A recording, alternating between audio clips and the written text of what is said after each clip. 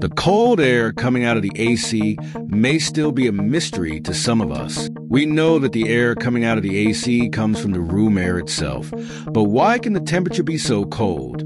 Where does the cold temperature come from? In this video, we will discuss how the mechanism of cold temperature formation in air conditioners or AC. If we disassemble the AC unit, the air circulation in it is more or less like this. The AC only circulates the air in the room through a component called the evaporator. The evaporator consists of two parts, namely pipes and heat sinks. Inside this evaporator pipe, there is a special liquid called refrigerant or freon. Freon is a liquid that has a very low boiling point, allowing freon to absorb heat from the room air, which is actually not very hot. When air flows through the gaps in the evaporator, the heat is absorbed by the freon, and the air coming out of the AC vents becomes very cold. However, after the freon absorbs heat, its temperature increases and turns into gas. When the temperature of the freon approaches room temperature, it is no longer able to absorb heat because its temperature is balanced. In order for the freon to reabsorb heat, the temperature of the freon needs to be lowered, and its form must be returned to liquid form. How to do it?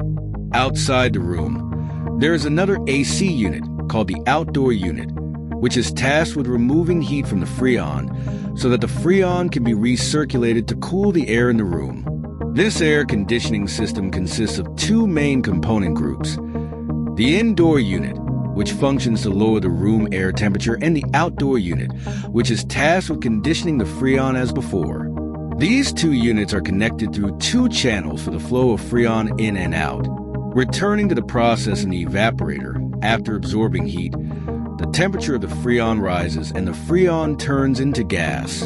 In this condition, the freon flows to the outdoor unit and enters a part called the compressor. In the compressor, the pressure of the freon is increased. After passing through the compressor, the freon has high pressure, but is still in the form of gas and heat.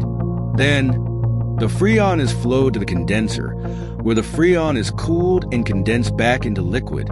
In the condenser, the freon is divided into small channels, and the condenser fan turns on to suck air from the back of the unit through the condenser and out the front. This air helps lower the temperature of the freon, which then changes back into a liquid. From the condenser, this high-pressure liquid freon is returned to the indoor unit, to the expansion valve.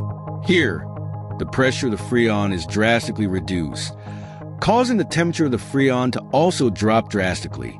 After passing through the expansion valve, the freon re-enters the evaporator. When the blower rotates, indoor air enters through the top of the AC, passes through the evaporator, and exits through the AC vents as cold air.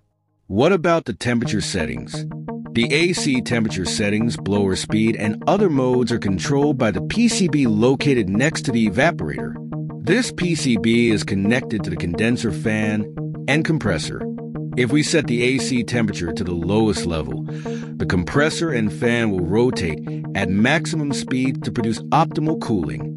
So, the AC system is actually just a heat transfer process.